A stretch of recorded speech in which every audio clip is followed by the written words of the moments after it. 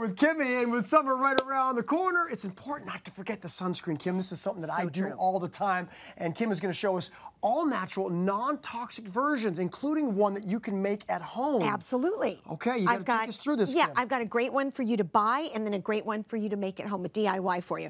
So here's the deal, Cameron. You know, we're a little bit early, a little ahead of the game, but we like to do that and kind of prepare you that summer is coming. You're going to be outside. You do a lot of golfing. I do. I'm outside a lot, just in general, and so this is super helpful for anybody who's going to be outside. Summer's coming, and I am not great about remembering sunscreen every day, but I'm also like you, that I like to be really careful of what I put, you know, in my body as well as on my body. Absolutely. And so while you're protecting yourself with your sunscreen, you also want to be sure that you're not putting chemicals and toxins in your body. So with what I've gone through in my health journey, I made it my mission to find products. This is one of them. There's many on the market, but this is called Tizo. Here we go. And what this is it doesn't have any of the bad stuff in it. It's a mineral sunscreen, and sunscreens, I want to tell you, should be applied before we even start many, many times a day. Okay. You don't want to just do it one time.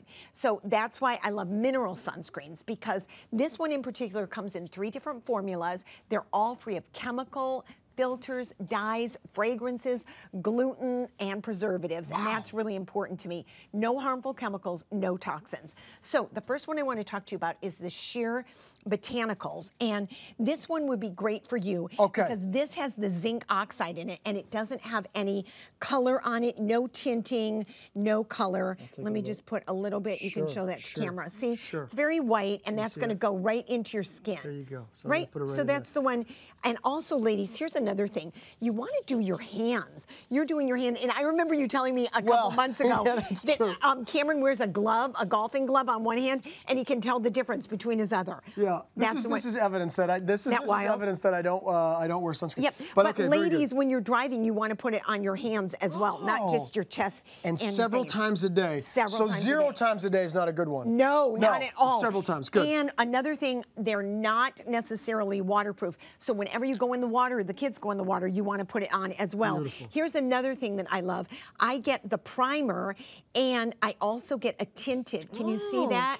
Yep, our director's getting that. You can get a tinted sunscreen, and that means, Cameron, I can get my foundation, my primer, and my sunscreen all in one. So you want to look for that. Okay, so that's the foundation to apply makeup later. Yes, okay, very good. So it's, and you get a little bit of color on there. Okay, good. And so then the last one is just another way of having the sunscreen with a little bit of tint in it, and that doesn't have a primer, or it doesn't have the heavy white zinc oxide. So you've got some options. Yeah. I know which one I'm going for. I know. No, but that's super helpful. Yep. However, if I'm not going to go out there and I don't feel like buying it myself, even though that is great, non-toxic and all natural, you've got a great version with simple ingredients that you can make at home. Absolutely. And the best part, Cameron, is you know every single solitary ingredient that is going into this and hence going on your body. So let me just tell you how I started with this DIY particular sunscreen. So I started with a little bit of coconut oil. It's a lot of ingredients that you probably already have at home. Yes. You know exactly what's going inside this.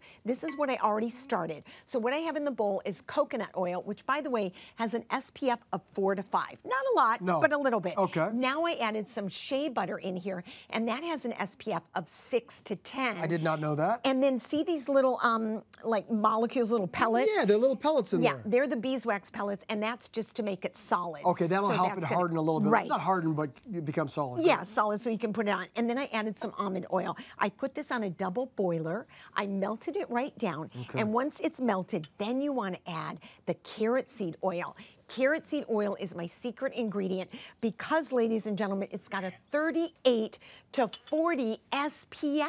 Are you kidding me? I mean, that's amazing. And then carrot seed oil. Isn't that great? And Cameron, here's my next secret ingredient. Now, what do we have here? And I want you at home to do this. I'll use this one. Put this over your mouth.